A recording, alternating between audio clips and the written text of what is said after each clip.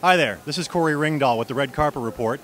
Tonight we are here to celebrate the extraordinary Stan Lee.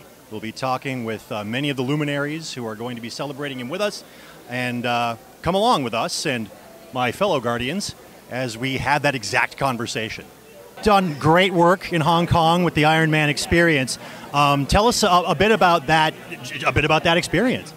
You know, there's something to be said about all of the movies and the recent films and television shows that have sort of expanded the stories that I grew up with, you know, just reading.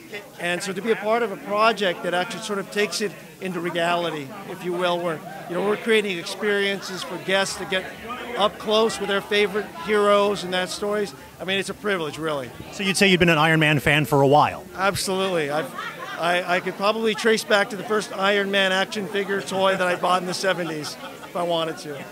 Yeah. That's great. Have you had a chance to actually talk to Stan about this? Because I know he gets involved in a lot of the projects. I have, actually. And, you know, in a candid moment when he wasn't working, because he's working all the time, we were in a green room, and I asked him, so Stan, you know, I've been a fan of yours for decades now, read Stan's soapbox in the back of all the all the comics. And I asked him, so what do you think of all this, the movies and this, that?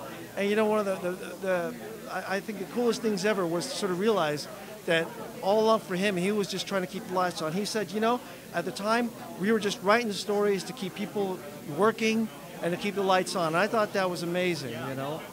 You know, and there's something to be said from the inspiration that they had to create those at that time that then feeds its way into, I guess, the modern zeitgeist. Absolutely.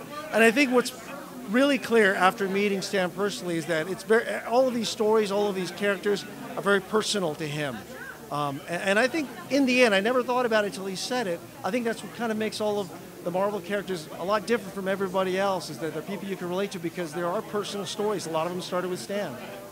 That's great. Any possibility for something as good as the Iron Man experience here in Southern California?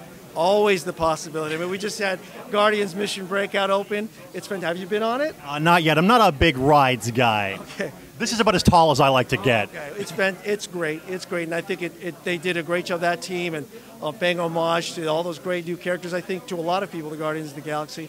But there's always new things to come. This coast, the East Coast, you know. So we're really excited about, you know, all of the stories that we get to play in. Excellent. We really look forward to what you have coming up next. Thank you. Thank you. Thank you. Hey, folks, I hope you had as good a time as I did. Make sure you leave a comment below telling us about how Stan Lee changed your life. Give us a like, definitely a subscribe if you haven't already, and remember, Excelsior.